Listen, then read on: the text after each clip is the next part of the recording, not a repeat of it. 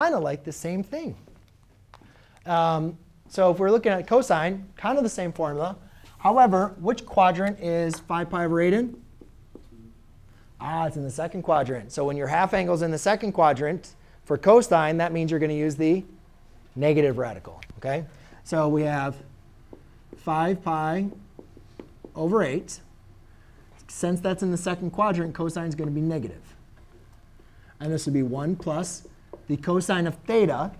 Well, if 5 pi over 8 is equal to theta over 2, then theta equals 10 pi over 8, which is 5 pi over 4.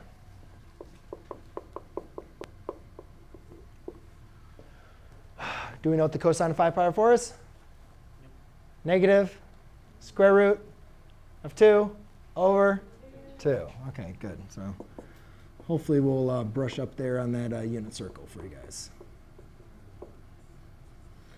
Again, you guys can see it's kind of the same process over and over again.